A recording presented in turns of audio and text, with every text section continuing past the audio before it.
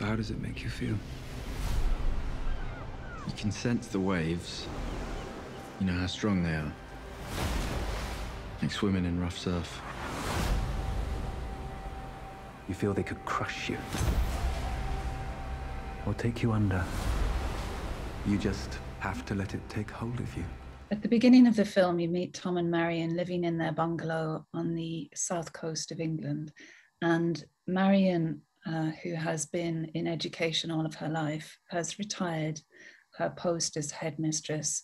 And they are at a part of their lives where they suddenly have some time, where life isn't consuming them. And that is a catalyst for Marion to try and revisit the past, to try and revisit elements of their past which have shaped their lives for the last 40 years. David, we go back in time to meet your character. You play Patrick. Rupert Everett stars as your older self. Did you have a chance to work together on the building of the character? Because I know a lot of the filming was in lockdown. Yeah, we made it in COVID. But Michael did encourage us to, just before filming began, to go away on our own and have a private conversation with our older selves. So yeah, it was wonderful. I just had a 2-hour-long chat with Rupert Everett. I've been a big fan of his for years. I saw him on the stage as Oscar Wilde, so I got to ask him all about that for a long time. Yeah, it was a real treat. It's not bad to grow up to be Rupert Everett, I think. Yeah, absolutely. I think all of us would aspire to that, even myself. Gina, how did you develop your character? Did you and Linus work closely with Emma and Harry? And was that, did you have to do a lot of that remotely as well? Or did you watch the scenes after they'd already been filmed? The 1950s stuff was largely shot first. And so the older counterparts were really fortunate that we could get maybe 3 or 4 scenes of our younger counterparts and check out what they were doing. And we also used Michael Grandage, our director, as a conduit to bring these elements together. We also had our costume designer and our makeup designer who also helped talk about what the younger counterparts looked like, what their choices were. And so we could figure out any threads that still remained.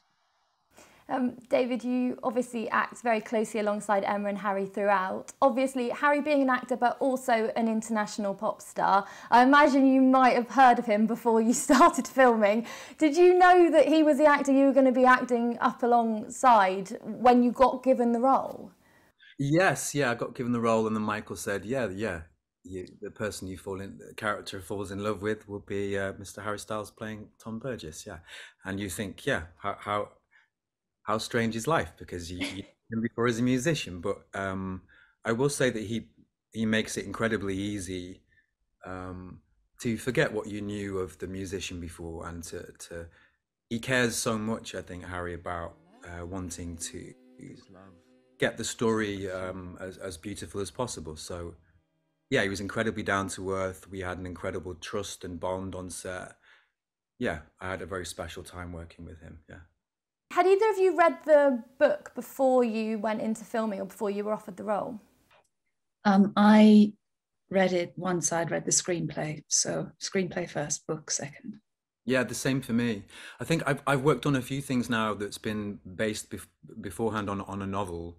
And I always like, after you've read the script, to then delve into the novel in order to find those little kind of nuances and details that you'd like to bring to the performance. Yeah. Gina, your scenes are actually filmed in quite a specific location. There's not a huge amount of moving around for you. How did you find that process of being kind of in the same space for quite a lot of the filming? I think it's very helpful, actually, because they are confined physically and in a way metaphorically until Marion works as a catalyst. So it was a useful thing. There's some tough viewing in the film, David, particularly for your character. What do you hope that people will take away from seeing, quite recent history, the story playing out? Well, I'm just excited for an audience to see this movie. We wrapped last June, so yeah, I'm really intrigued what people make of it. But I suppose I think it's very important, as someone who's passionate about history, it's important for us to continue to look at what's happened before in order to learn from it and be able to continue to keep the conversation going and move forward.